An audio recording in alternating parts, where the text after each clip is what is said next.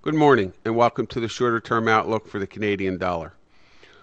One of the benefits of studying Elliott waves is the ability to view price action in several time frames in an attempt to integrate suspected price patterns.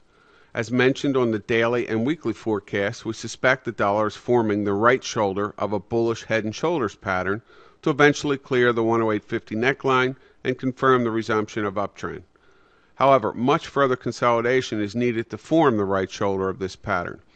As price seems to be contracting in the form of a triangle pattern, we suspect the dollar is poised for another rally to attempt the recent 105.85 peak.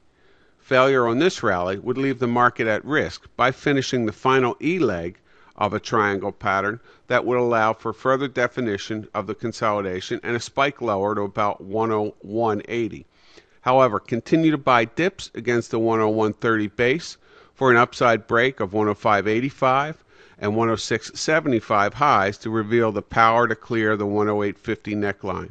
Good luck and have a great day.